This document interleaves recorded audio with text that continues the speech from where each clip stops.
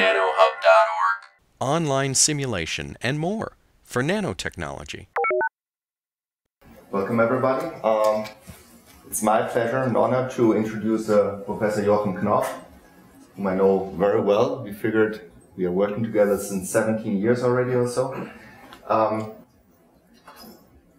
Professor Knopf and I go back to our time in Aachen/Jülich.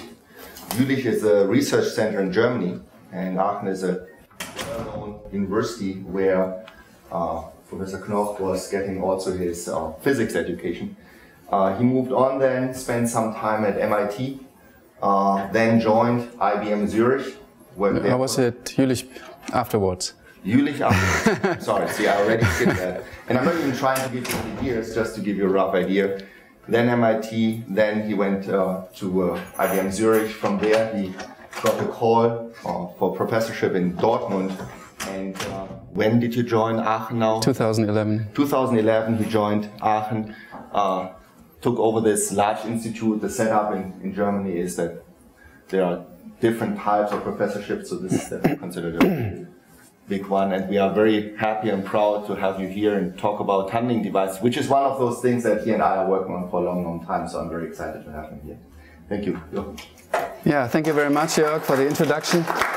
It's actually funny that we met in 1996 and we have been working together for a longer period than I'm married, you know. I told my wife that and she wasn't too happy. Well, I don't know.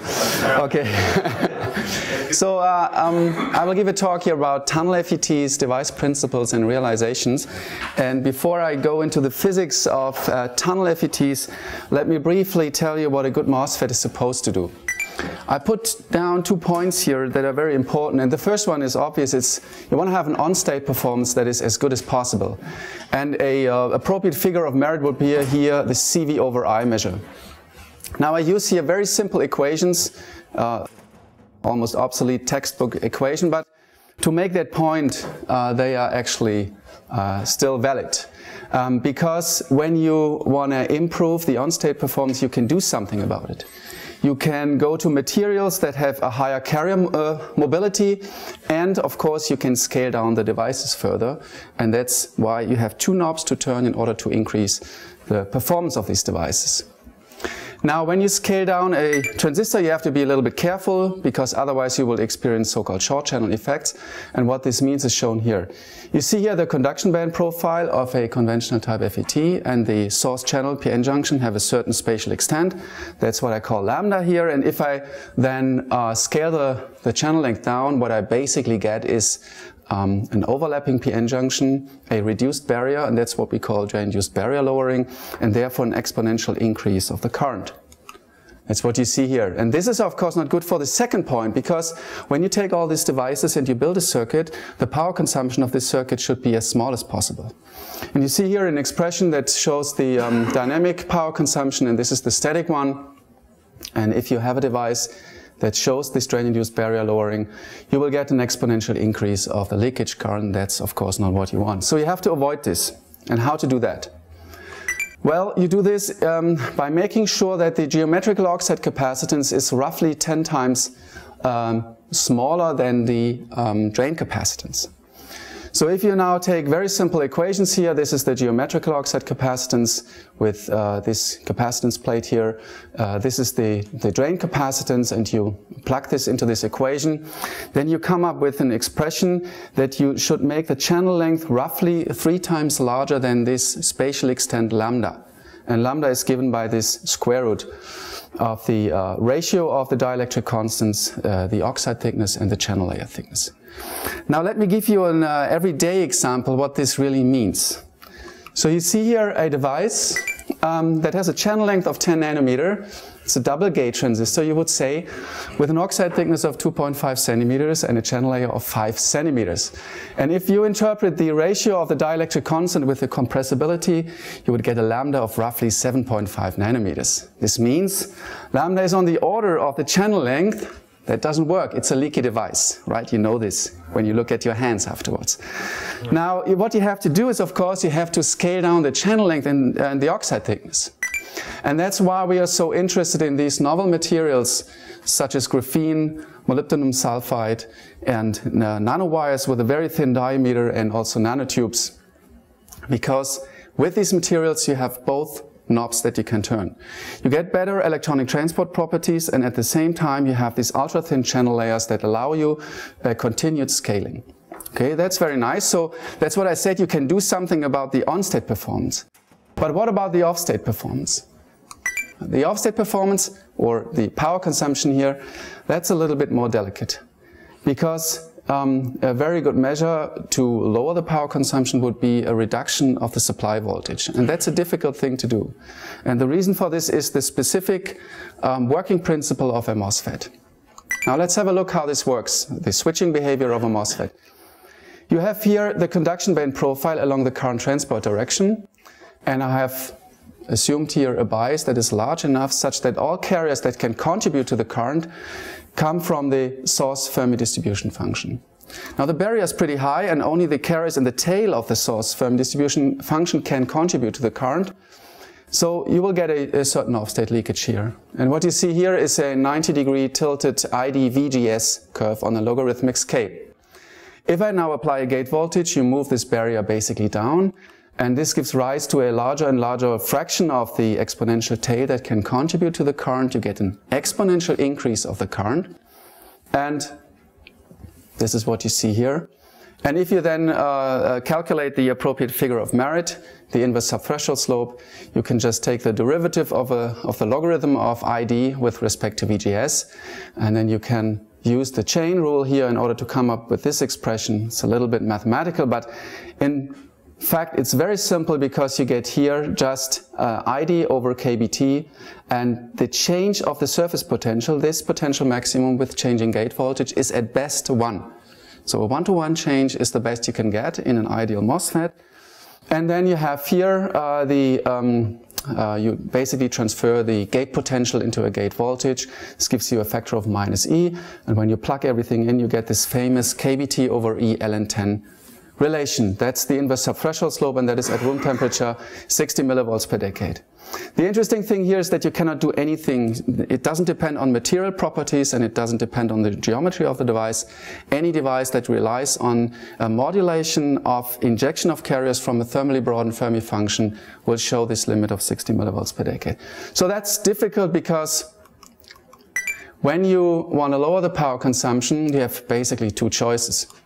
You can either lower the supply voltage, but then you will lose on-state performance. It's not very nice, that's not what you want.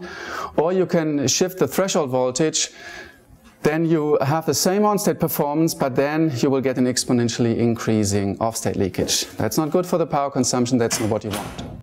What you really want is a device like this, showing a lower off-state performance, or a lower off-state leakage current, and an inverse subthreshold slope steeper than 60 millivolts per decade.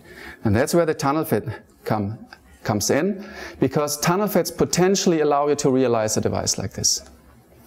Now let's have a look how a tunnel FET looks like. A tunnel FET is basically a gated NIP or PIN device, as is shown here. And you see here the conduction and valence band profiles along the direction of current transport in the on-state of the transistor. In the on-state, the valence band in the channel is lifted above the conduction band in source, and you have opened a window for band-to-band tunneling. And then you get a certain on-state performance, as you can see here.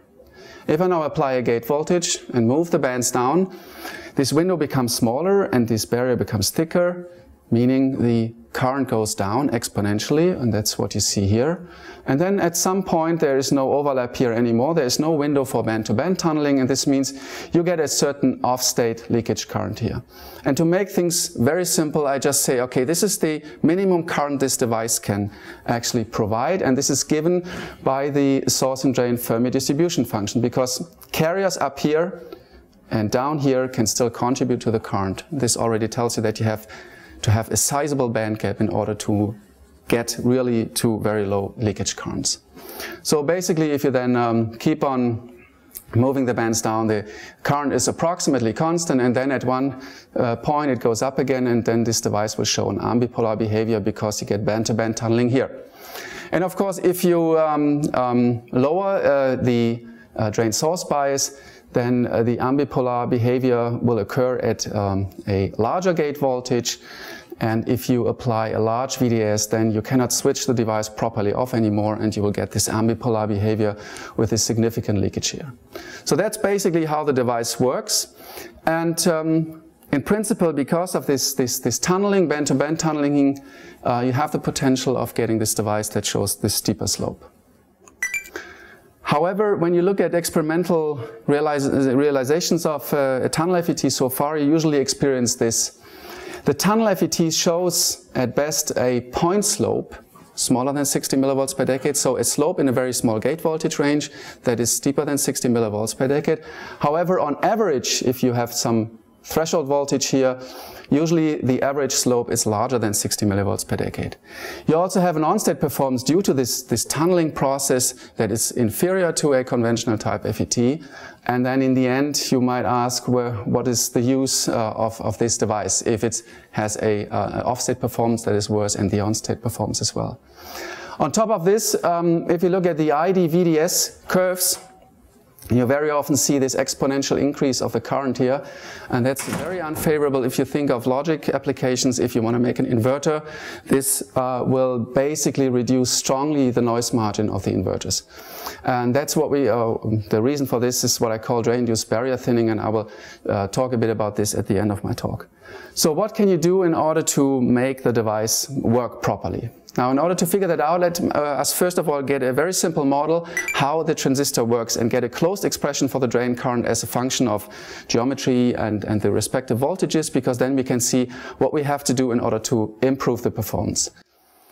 And for simplicity, I just consider here a nanowire device with a wrap gate architecture, so it's 1D to make everything simple, and then I use the Landauer expression for current transport, where you have inserted here the transmission probability for band-to-band tunneling. And as you can already see, I want to use the WKB approximation in order to get a closed expression. And then you have, of course, here the difference between the source and drain Fermi functions. So basically, in order to get a closed expression, I can consider this source channel PN junction with a simpler potential, namely this one here. And this allows me now to get a closed expression because I have now a triangular shaped potential barrier, and I can get an analytical expression for this WKB approximation.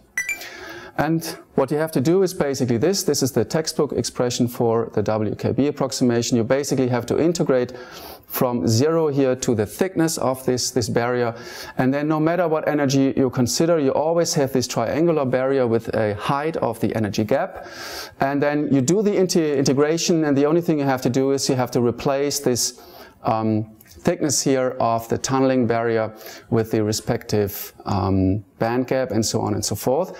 And you can do this by noting that the ratio between the energy gap and the thickness here equals the ratio of energy gap plus this delta phi. This delta phi is basically the energy window where band-to-band tunneling can occur, and then the spatial extent of the PN junction. And the spatial extent of the PN junction is basically this lambda in the channel that you already saw, plus a lambda that comes from the source contact. And both are extremely important, and you have to work on both in order to make this device work properly. So when you go through the algebra, you basically end up with this expression here. And the nice thing is that this expression does not depend on energy. So you basically can go back, put this in here, and then do the integration over the energy and get then a closed expression for the drain current. And once you have that, you can calculate the inverse subthreshold slope and see what is needed in order to get a steeper slope than 60 millivolts per decade. So if you calculate according to this formula here, this textbook formula, the inverse subthreshold slope, you basically get this expression here. You have ln 10 over E, and then you have two expressions, namely the first one here is basically a change of the tunneling probability with changing gate voltage, with changing surface potential. And the second one here, this capital F, is basically the integral of the difference of the source and drain Fermi functions. So you get a change of this capital F with changing surface potential. Now let's see what happens if this first expression here is the dominant one. If this is the dominant one, then there's something more I wanted to say here. I told you that in a conventional type FET, the reason for the 60 millivolts is this, that you have an injection from a thermally broadened Fermi function. So if you want to make a steep slope device, you have to get rid of the Fermi function or the thermal broadening. Okay? And this first expression is like getting rid of the Fermi function, because you do not inject from this Fermi function anymore. You modulate the current by modulating the tunneling through it, and then you know, of course, that the tunneling exponentially depends on the thickness of the barrier, and that's why you get an exponential increase. And this one here is, as we will see, getting rid of the thermal broadening, and this is actually what we want to have in a tunnel FET. Now let's suppose this first expression here would be the dominant one. What you see here is a calculation of the drain current. This is the current spectrum, and these are the valence and the conduction band. And if I now switch the device on, and in this case the first expression here is the dominant one, you see you get band-to-band tunneling in this energetic window here. However, tunneling occurs mainly where the barrier is thinnest, and then what you get here is an IDVGS curves that shows this point slope that might be steeper than 60 millivolts per decade, but you get an S that depends on gate voltage, and then in the end you get an average inverse subthreshold slope that is larger than 60 millivolts per decade. So that's not what you want. Let's have a look at the second expression. Come on, here. Let's suppose this one here is the dominant one, and this occurs if the tunneling probability is already close to 1, then it doesn't change much with changing gate voltage. So you have basically a band profile, as you can see here. And again, if we look at the calculation here, this is the current spectrum, and then you apply a gate voltage, you move the bands up, and then you get this band-to-band tunneling in the entire window, this delta phi. And in this case, if you now compare the first and the second case, in this case you can get an inverse subthreshold slope steeper than 60 millivolts per decade over several orders of magnitude. And the reason is now that you have created a bandpass filter. As you can see here, you have the band gap in source and the band gap in drain. They act as a bandpass filter, cutting off the low and high energy tails of the source Fermi function. That's basically cooling the device. Okay, and that's what gives you a device that really shows over several orders of magnitude an average inverse subthreshold slope steeper than 60 millivolts. So that's what you want to have. How do you get there? Well, we can go back to the WKB approximation and see what kind of optimizations can we do in order to make this tunneling probability as large as possible. Now let me go through a number of things here, and the first one would be the band gap. If the band gap becomes smaller, then the tunneling probability goes up. However, you cannot make the band gap too small, because that's what I already told you. If the band gap is too small, you will get leakage. So this current level will go up. And then you're restricted to extremely small VDS, because otherwise you will get this ambipolar behavior here, which is not suitable for when you think of logic devices and so on. So in terms of band gap, a heterostructure would be very good, where you have a large band gap in source, a large band gap in the entire device, and only a small band gap at the tunneling interface here. Okay, but I'm not going to talk about heterostructures. This is just a way how to further improve and play with the band gap in order to improve the device. Let's go to the second point. You can also lower the effective mass. So going to a material with a lower effective mass, this of course allows you to improve the tunneling performance. However, the effective mass shouldn't be too small due to the following reason. If you look at a conventional type FET with a small effective mass and you scale the device down, you will get direct source drain tunneling. The same thing will also happen in a tunnel FET, but the things are a little bit more severe here. Because what you want in principle is you have to make sure, just use this expression here for the thermal current, and this is a WKB approximation for a rectangular potential. You get this one, and from this you can extract a minimum channel length that is suitable for a certain effective mass. Now in a tunnel FET, things are a little bit more severe, because you wanted to have an off-state performance, a leakage current that is lower than in a conventional type FET, so it's even harder to get this. And on top of this, if you look at the band structure here, in order to really lower VDS, you have to make sure that the valence band is very close to the conduction band here, such that a little voltage is enough to switch the device on. And therefore the effective barrier here for tunneling is much smaller than in a conventional type FET.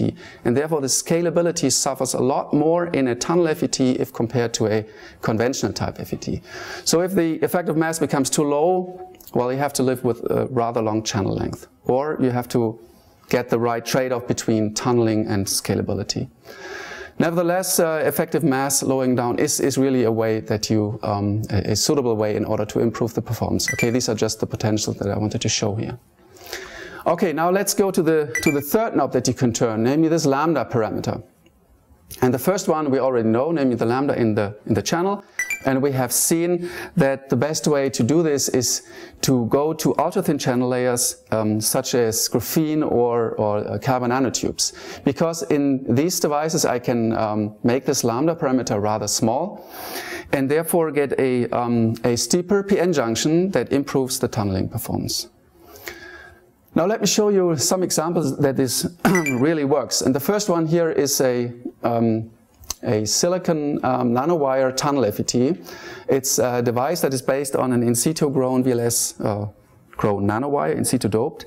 And this nanowire was then put on an oxidized wafer, and then you fabricate some contacts here, and we also fabricated a top gate. So you have a top and a bottom gate, and this means you can with one device see what is the impact of going to smaller gate oxide thicknesses. And these are the experimental data here. You can see that in this case you get a terrible inverse subthreshold slope, 1,200 millivolts per decade. And here if you improve the oxide thickness you get 800. But the important point here is that with this simple WKB approximation that I've just shown, you can reproduce very nicely the experimental data, at least in the off state. And going from here to here, we just changed the oxide thickness from this 100 nanometer to 20 nanometer, and then you can very nicely reproduce the experimental data. So this shows the device cannot work any better because you have a very thick nanowire and you have very thick oxide and so on and so forth. But it also tells you if you scale everything further down, you can also expect a strong improvement. Here's a second example, and this is what I meant here. We have been working quite a lot together, Jörg and I. This device was actually fabricated by Jörg at IBM. And you see here, this is a dual gate carbon nanotube FET where you have a back gate, and then there is a top gate here, and on top of the top gate you have the nanotube that is then contacted. And if you apply a negative backgate voltage, you induce P-type sections here, and then if you apply a negative voltage at the actual gate, you get a conventional type FET, as you see in this schematics, with an inverse subthreshold slope of 65 millivolts, almost ideal. However, if you go to large gate voltages here, then you open up, as you can see in this schematics of the conduction and valence band, you open up a channel for band-to-band tunneling at both interfaces, source channel and channel drain, and then you get an increase of the current with an S of 40 millivolts per decade. Now there are only very few data points here, but we did a simulation, and this straight line here is the respective simulation, and you can see how nicely it fits the experimental data, and we are very sure that this is really due to band-to-band tunneling. And the reason why you get this steep inverse subthreshold slope here is really this ultra-thin channel layer, a nanotube with a diameter of 1.4 nanometer approximately. Okay, here's the last experimental example that I want to show you. This is work done by Professor Mantel at the Forschungszentrum Jülich. They fabricated a planar SOI tunnel FETs, and then they changed to a gate all-around architecture, and then you can see that if you use this WKB approximation, you expect something like a factor of 750 higher on-state performance, and that's what you roughly also get here by going from a planar architecture to a very thin nanowire with a rep gate architecture. So that's very nice because you can do something in order to improve the performance by scaling everything down and by making this lambda channel small. The problem is this one here. This lambda doping, this is basically the screening length in the contact, and that has also, this has also to be made very small, because otherwise you cannot expect to get a really nice working TFET. The problem here is that if this lambda, this is basically, as I said, the depletion length, if this is too large, then you would have a small doping concentration. Then due to the particular way how you operate the device, by applying a negative gate voltage and moving the bands up, the depletion length extends into the source contact, and therefore you cannot make the band-to-band tunnel barrier thin enough. This means this lambda doping has to be very small, and this means you need a high doping concentration in the source contact in order to screen the gate impact on the source. And that's a very important point, because in these nanostructures, such as nanowires and so on and so forth, doping is a very delicate task. And there are a number of reasons for this. The first reason is shown here. This is work done at IBM Zurich, and what we did there is we in situ doped silicon nanowires and then made the diameter smaller and smaller. And what you then see is that if you measure the resistivity actually goes up. Now, first of all, there are a number of things that could happen. You can have interface states, you can think about a quantization and so on and so forth, but we figured out that the real reason why this resistance goes up here is basically a deactivation of the dopants. So we estimated the interface state density and then subtracted a depletion region, as is shown schematically here, and then rescaled everything as resistivity as a function of the electronic radius, which is basically this orange here, and then you still see that the resistivity goes up, and the reason for this is really a deactivation of dopants. And we're not the only ones who have observed this. There's a group in Jülich who showed the same effect in indium nitride. So it's very difficult to dope properly these very small nanostructures. However, you have to dope them here. If this would be a tunnel FET, you have to dope this extension here. And this is one of the reasons why it's so difficult, you know, to actually get an appropriate doping concentration. The other reason is that when you consider these 1D, for instance, 1D structures could also be 2D, and these structures very often have a low density of states. And if you have a low density of states, then the screening will actually not be very large, meaning you will have an impact on the source contact when you apply a gate voltage and move the bands up. Remember what we wanted to have. We wanted to have a bandpass filter behavior. And this bandpass filter behavior can only work if you can very efficiently screen the gate impact on the source contact. Otherwise, you will not have this bandpass filter behavior. You will have a smeared out potential profile into the source contact, and this will not allow you to get very high tunneling here. So any material that has a low density of states, well, you will have this kind of problem here. And as an example, and I'm gonna quickly browse through these slides. An example here is such a dual gate graphene transistor that was actually built by Chi Hong, who sits in the audience. When we concentrate on the device B, and what you then basically do is for zero front gate voltage, so you have a front gate voltage here and a back gate voltage, and for zero front gate voltage you get the normal resistance versus back gate voltage characteristics that you know. However, if you apply a sufficiently high front gate voltage and then go through the back gate voltage, you see that a second peak occurs here. And this second peak, the reason for this is schematically shown here. So this is for zero gate voltage, and then what you basically do is you move this cone up and down through the Fermi level, and then you get this kind of resistance versus back gate curve. However, if you go to large front gate voltages, then you separate these cones, and if you now apply a back gate voltage, then you get one high peak here due to this cone, and you get this shallow peak here due to the cones in the source and drain areas. And this basically means, and we have also done some simulation that can reproduce qualitatively very nicely the experimental data. This basically means that even if you have a metal in contact with the graphene and you have a 300 nanometer oxide, you're able to move the cones in the graphene up and down because of the low density of states. And when you now think of a tunnel FET and the actual gate has such a large impact on the source contact, you will not be able to make this very thin band-to-band tunnel barrier because of this strong impact. So you have to do something about it. Well, in a conventional semiconductor, you would say, well, then I go to higher doping. Higher doping will give me the screening that I need. The problem is, if you go to too high doping, what you then get is this. In this case, you have a 1D, this is again, this 1D nanowire, for instance, 1D density of states, and now I need a very high doping level in order to screen the gate impact. But a very high doping level means in 1D you have a very large separation of the Fermi energy from the conduction band. And what then happens is, if you switch the device on, then you again inject carriers from the Boltzmann tail of the source Fermi function. So at best you will get again a device that shows 60 millivolts per decade. Okay, and you see here some simulation that show this effect. This is for a carbon nanotube. If you increase the source Fermi energy, then gradually you go from a steep slope device to basically then a conventional type FET. Okay, so you cannot afford to have very high doping concentrations in these low density of states materials, but at the same time you need to screen the gate impact, and that's a difficult task to do. And that's why we are looking into electrostatic doping.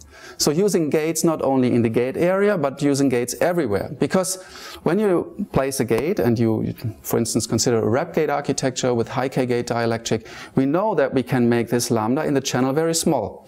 So why not taking the gate also in the source? Well, it's in the drain also here, but you only need it in the source contact. Why not taking a gate here and then doing the same reasoning? Taking a gate, wrap it around, use high K gate dielectrics and so on, and then we can totally avoid any dopants and any dopant related issues. Okay, and that's why we, in our lab, we fabricate so-called buried triple gate structures as a template, not only to be able to investigate tunnel FETs, but also to screen a number of materials for the suitability for tunnel FETs.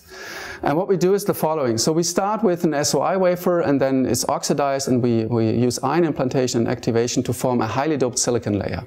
And then we use wet chemical anisotropic etching, and then we have two fabrication lines. The first one here has a rather thick oxide, and the oxide is made in order to be able to distinguish mono and bilayer graphene on top of these side gauge structures here.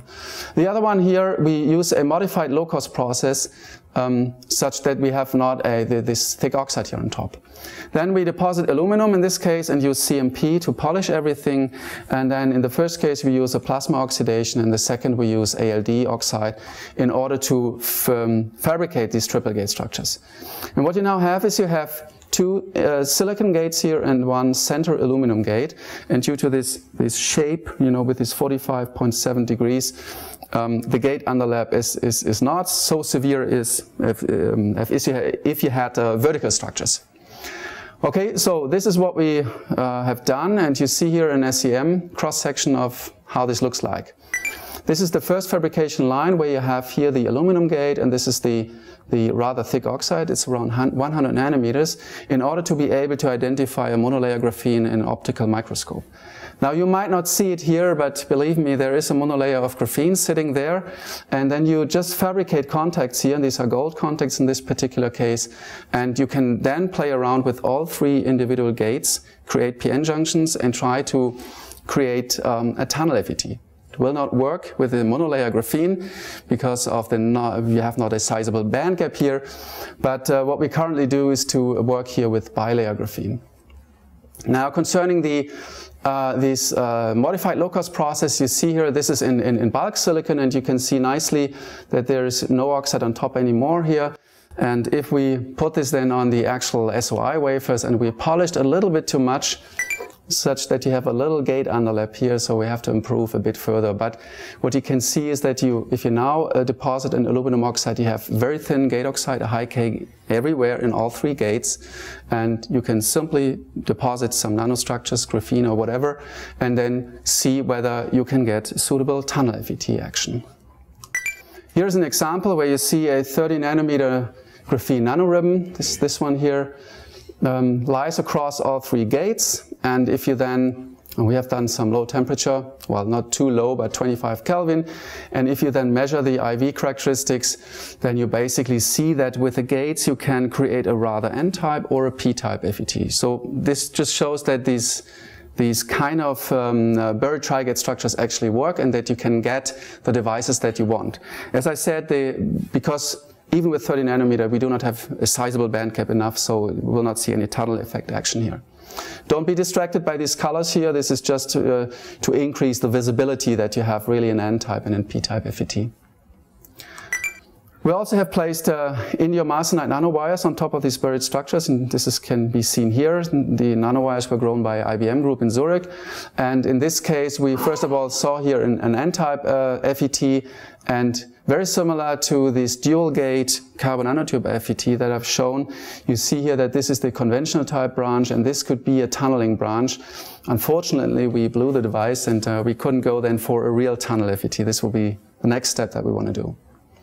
Okay, so in principle what I wanted to show is that this electrostatic doping is really a viable approach to get to working tunnel FETs. Okay, now let's come to the last point. This is this exponential increase of the drain current with VDS. That's, as I said, very unfavorable, because if you think of making an inverter, you will lose your noise margin. So where does it come from and what can you do about it? Well, where it comes from is shown here, because basically, and this is different to a conventional type FET, what happens is that at low bias you inject holes into the channel. So even in the offset of the device you will have a significant hole density in the channel, and if I then apply a gate voltage, this large carrier density basically screens the gate action. It will fix the bands, very much like a conventional type FET far in the on state.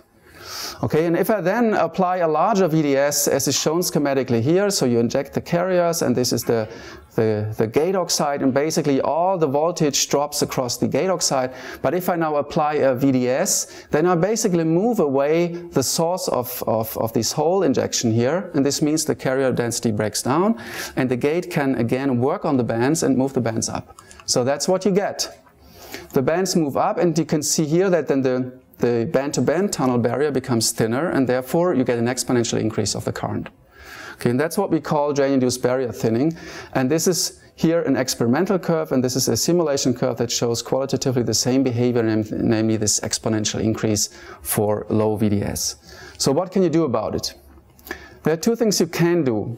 The first thing is you can increase the source doping concentration, because then for a fixed gate voltage you basically move away the injection, the Fermi level in drain as well, and therefore the injection of holes into the channel becomes less. And this is shown here in a very simple model based also on this WKB approximation.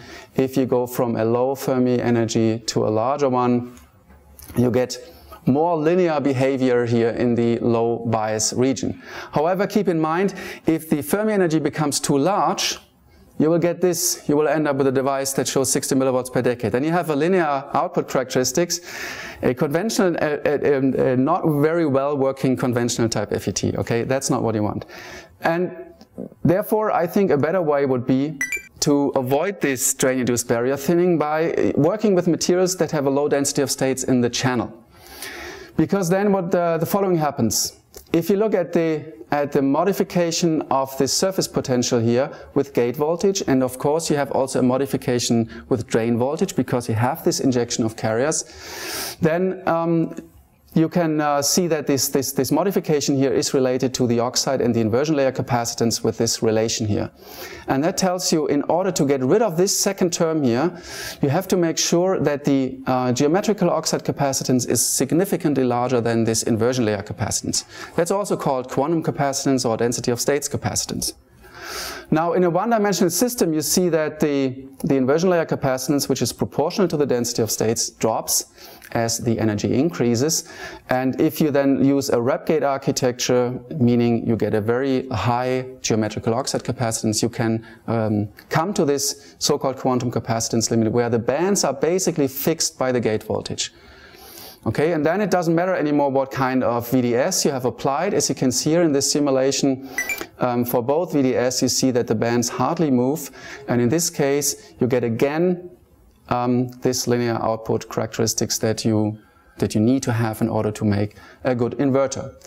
Now there are two options here how you can get there. The first one would be a very low effective mass, and then you can afford to have a larger oxide thickness, or you have a somewhat heavier effective mass, and then you need, of course, a smaller gate oxide thickness in order to get there. Now remember that these very small effective masses are not very good for the scalability, so this would rather be the option you want to go for. Okay. So that basically shows that you can really avoid this drain-induced barrier thinning, get linear output characteristics, and we know now what kind of effective mass maybe you want to take, and that the band gap plays an important role. And the contacts, of course, are very important. You need to really work on the source contact, on the doping concentration, or if you cannot do this, apply a gate and use electrostatic doping. So that brings me to the conclusion, how to make a good tunnel FET. I would say take a semiconductor material with a band gap, a sizable band gap, something between 0.6 and 1.3 electron volts. Okay, this really very much depends on what you want to do with the tunnel FET and what kind of currents you want to expect, and of course what leakage currents you want to have. Okay, the best option would be, of course, a heterostructure, where you have a small band gap only at the tunnel interface and otherwise large band gaps in order to keep the leakage as small as possible. Use an ultra-thin channel layer, either in this planar double gate structure with molybdenum sulfide, with graphene, double layer graphene in order to have the sizable band gap, or use a wrap gate architecture in order to get a very good and small lambda, and therefore a high tunneling probability. Use a material with a low effective mass, not too low actually, so something around 0.1, sorry, is really a very good number. All the simulation pointed that then you have a good trade-off between scalability and at the same time sufficiently high band-to-band tunneling probability. You should use these ultra-thin gate oxides, getting to really high oxide capacitances and a low density of states material in order to avoid this drain-induced barrier thinning, and use electrostatic doping in the source contact. So use the same reasoning that we used for the channel, also for the source contact, and when you do this then you get a very good screening of the gate action and can really expect to get this band pass filter-like behavior that allows you to make a device that shows over several orders of magnitude a steeper slope than 60 millivolts per decade. Okay, let me at the end acknowledge a number of people. This is first here a PhD student of mine and a former colleague at the University of Dortmund, and then former colleagues at IBM Zurich, former colleagues at the Forschungszentrum Jülich, and then Jörg and Chihong, of course. And then these are people here now at the Institute in Aachen, and this is somebody who helped us very much with his CMP in order to get these buried tri-gate structures. And of course, the funding agencies here, the German Science Foundation, European Commission, and the German Ministry of Education and Research. And I thank you for your attention.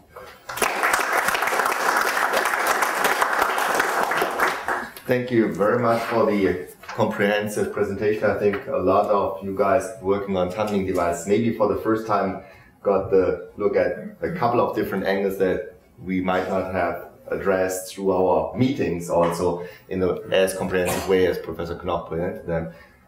Any questions? Use the opportunity. He knows it all. Right? He can tell you everything about what's going on in these tunneling devices. Right. Yeah, very nice talk. Thanks for coming and sharing this with us. Yeah, I'm just curious about the on-state. Do concepts from MOS electrostatics apply? I mean, is there a charge C, Vg minus Vt that is going at some velocity? Do you think about the on-state that way, or is the electrostatics different? I'm not sure whether I fully understand your question, but the thing is, in terms of on-state, sometimes people say, what about mobility and all these kinds of things? I mean, well, I don't think, but okay, so what? Electrostatics plus transport. Yeah. In a MOSFET, the transport is, involves mobility and things. In this case, the transport would involve tunneling. Right. But can I still think of the electrostatics part the same way I would think about a MOSFET? Very much, yes. Because, I mean, in principle, what you just need to do is you need to apply the appropriate electrostatics in order to create this very steep p-n junction. In particular, when you think about this electrostatic doping, I mean, that's basically very similar to a MOSFET. And concerning transport, I don't care so much about transport. If I have to care about transport, I would be very lucky, because this would imply that I have a very large tunneling probability, right? So tunneling, basically, the tunneling probability determines everything. But you can think of some injection velocity there. In a MOSFET, I might get 10 to the 5. Right. But here, the effective velocity that they're tunneling through that barrier is, I guess, much lower. That's why the drive current is a problem. Right. This is true. Yes, absolutely. Yeah. If you want to consider is in this case, yeah, we would have a much less injection velocity. Yeah. This gives rise to a lower current. So in some sense, I would look at it this way, that whatever you had lumped before into mobility, which is nothing else but the transmission probability through the channel, just gets modulated by another transmission probability that you have to add into the mix, which comes from the tunneling, which just brings your effective velocity or effective mobility down, and that's ultimately the reason for the currents going down, while the electrostatics seems to be pretty much the same. Yeah. David Frank from IBM gave a very nice talk at a summer school last summer, where he basically reduced just the mobility and then used the simple MOSFET equation for everything, and could really describe very nicely these tunnel FETs, and then see where would be a good ballpark for making this device a viable alternative or an add-on to current CMOS. So basically you can actually do that. You can lump everything into a mobility model, which would then be related to this injection velocity. Any other questions? The last part, you were talking about the drain-induced barrier thinning. So when you're saying you're comparing the oxide capacitance and also the quantum capacitance of the channel, and you try to pick a low density space, why don't you work on the CMOS much more? What's in the simulation? What's the CMOS? Is that already ultra stable? Yeah, the COX was already pretty low. So there are two different things here. This one has a low density of states, and then you have more freedom in choosing the oxide capacitance or the oxide thickness. Or if you have a somewhat higher effective mass, then you have to go to really thin effective oxide thicknesses in order to have the right size of the oxide capacitance related to the quantum capacitance.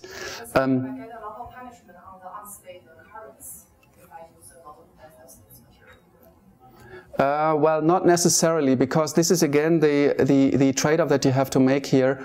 When you really want to get to high on-state currents, you need a high tunneling probability, and this implies that you have to go to lower effective masses. And even if you go to, well, here you can see, of course, that you get a punishment. I'm not sure whether the same gate voltage, yeah, well, I have applied the same gate voltages, okay, fine. Yes, this basically means you have to find the appropriate trade-off between getting the maximum tunneling probability versus having then a punishment if the effective mass becomes too small. Again, you have to consider here, I have chosen 50 nanometers in this case, and I had to do this because otherwise I ended up with a lot of direct source drain leakage. Whereas here I can scale down to 20 nanometers and still getting a very low off-state leakage current. So these extremely low effective masses that you have maybe in indium arsenide, I think they are not very favorable. You have to go to somewhat higher effective mass. Not too high, because then the tunneling probability suffers again. So 0.1 actually in carbon nanotube is a pretty good object for tunnel FETs. And since after you put down the numbers, the material choice you have is only carbon nanotubes left. Well, we also want to study a more great variety of different materials, like double layer graphene, for instance, and things like that. No, I know. But we'll see. You know, I mean, this is 1D, and maybe in 2D things are slightly different. But yeah, you're kind of right. There are not too many materials around that would be really suitable for this. But then again, it depends a little bit on what you want to have, right? If you can say, for instance, I can live with a longer channel length, then you might want to go for somewhat lower effective mass, because you say, I don't want to scale my devices ultimately to very small channel lengths. So it's a trade-off, what do you want to have. So there is no real recipe that tells you take this, and then you're there.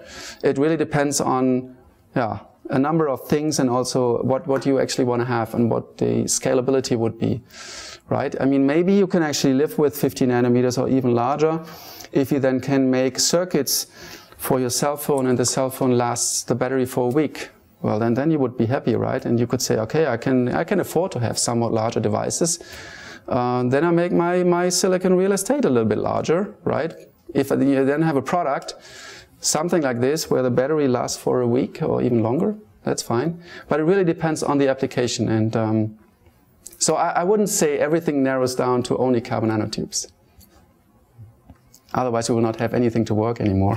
So you mentioned that potentially you can also consider using heterostructure. Yeah. So if we consider using heterostructure, as you mentioned, the large bandgap and the smaller bandgap, does any of the restriction, or does that gonna broaden your choice of material? For example, does effective mass limitation, is anything playing in there, and then you can choose a little bit larger range for the effective? Yeah, this is what I guess, because with the appropriate heterostructure, and I'm talking about type 2 heterostructures, A staggered lineup would be perfect. Then you have a larger variety of different materials, because you can make up with the appropriate heterostructure with something that you might lose with this particular material in comparison maybe to carbon nanotubes.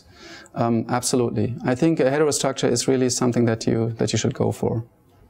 So the way I want to chime in, the way I would look at it, some things are lumped together here in the effective mass that come from the source region, that come from the channel region. Sometimes it's the tunneling that we worry about, sometimes it's the density of states we worry about, but we might worry about the density of states in the channel region more for the drive current if we have the doping right. If you would split this mass in two masses, right, you suddenly have much more flexibility. That's how I would look at the heterostructure. You suddenly have an additional parameter. You can tune one without touching the other, which is often desirable to do. Absolutely. I mean, if you have a heterostructure where the source contact is made in a way that you have, for instance, a large degeneracy, and still having a low effective mass, then you can have a large tunneling, and at the same time, if you can dope this, doping is easier than making the electrostatic doping, right? With all these gates, self-aligned process, and I mean, I have a PhD student working on this. It's a pain in the neck, actually, to do it. So if you can dope it, this would be easier, but then you would need a material with a low effective mass, but then again, getting a high carrier density means that you have to have a high degeneracy. So if you can make a material that combines all these properties, congratulations, then you would be there. I'm not aware of any of those, so you always have to have some trade-offs, right? But already kind of splitting what happens in the source from the material properties in the channel from the material properties in the drain is already moving in the right direction. Absolutely, yeah. Well, drain is not so important, right? The only thing you have to make sure in drain is that there is a band gap, that you do not get any leakage current. That's all you need. I mean, in principle, you can even leave with a Schottky contact when you're able to align the Fermi level close enough to the valence band. And if the band gap in the channel is large enough, then you're fine. But the source, the injecting contact, that's the most important here. Because you have this peculiar situation that you move the bands up and then you get this strong impact from the gate on the channel. From the channel on the source contact. You mentioned this dopant deactivation in the small nano. Yeah. I'm trying to understand that. Is that depletion from the surface charge? No, it's not. Energy is changing. Yeah, the activation energy changes. So what this in principle means is, going back here. So what we did is we actually subtracted this depletion region here from our physical diameter, and then said, okay, current transport can only occur in this electronic region. And when you then look at the resistance versus radius, you see still an upturn of the resistivity. And the idea is here that if you have dopant atoms here, and there's also a theoretical work by a French group, if you have dopant atoms here and you make your nanostructure smaller and smaller, then the dielectric environment looks more like air than silicon, and therefore the ionization energy increases. You can actually make up for this by depositing here a dielectric with the same dielectric constant. We have done this. We deposited aluminum oxide with a K of 8, I think, so it didn't perfectly match, but then you could already see that the resistivity goes down. So in principle, and that's what I said, if you're able to dope the nanostructures, you can avoid this by placing the appropriate dielectric here.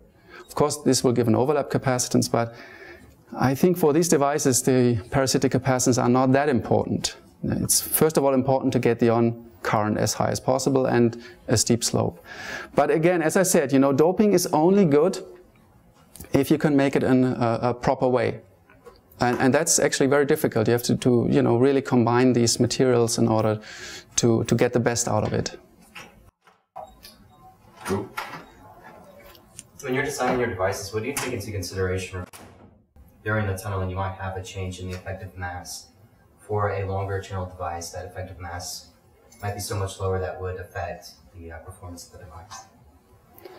Could you rephrase your question? I'm not sure whether I fully got you. In the tunneling, like in your PIN structure, when you're tunneling from the source into the channel, you might get a change in the effective mass of the carrier. Yeah, right. How would that change the device performance if it's not satisfactory? Well, that's a good question, and I cannot fully answer this because I haven't done a real study in changing the effective masses in the valence and in the conduction band and then see how the effect is. But of course, it will have an effect because if you have a higher effective mass in the channel and a low in the source, for instance, then you have a different situation also in terms of the electrostatics, you know, when you want to go to this quantum capacitance limit. So the best thing really is to have a symmetric band structure, and there we're again at the nanotubes, with one effective mass in the conduction and valence band. That's the best thing you can actually do, because then it's also easier, you know, to work things properly, to make the appropriate gate in the channel and in the drain contact. Whereas in the other way around, it's a little bit more difficult. And then again, as I said, you have to be careful with the effective masses. I did some simulation on a heterostructure tunnel FET with indium arsenide source and aluminum gallium antimonide channel. And then I thought it would be better the other way around. But then I figured out, you know, that I have to have very long channels because of the very low effective mass giving rise to direct source and drain tunneling. So I think a symmetric band structure is the best you can go for. Do you want to comment about, because this mismatch of momenta, right, between the source and the channel going from the conduction to the valence band, particularly for these heterostructures, obviously can result in that in order to get energy and momentum conservation under control, phonons and so on have to be involved. Do you want to comment? At least, I mean, if you consider an indirect band gap material, yes. I mean, the best thing you can do is, of course, take a direct band gap material. Silicon is not ideal in this case, that's for sure. However, I think even with silicon, I mean, if you strain it enough, you might be able to make a direct band gap. At least in silicon germanium or strain germanium, this is possible. So I wouldn't rule out silicon completely. I mean, we have seen in the last 30 years that silicon always pops up, right? So, but of course, yeah, I mean, you're right. I mean, it would be best to have a direct band gap, and then we're, again, with carbon nanotubes, symmetric band structure, direct band gap. That's the best you can do. Does this answer your question? Or? Yeah, thank you. Any other questions? I think we have perfectly timed what we want to do. Let's thank the speaker again.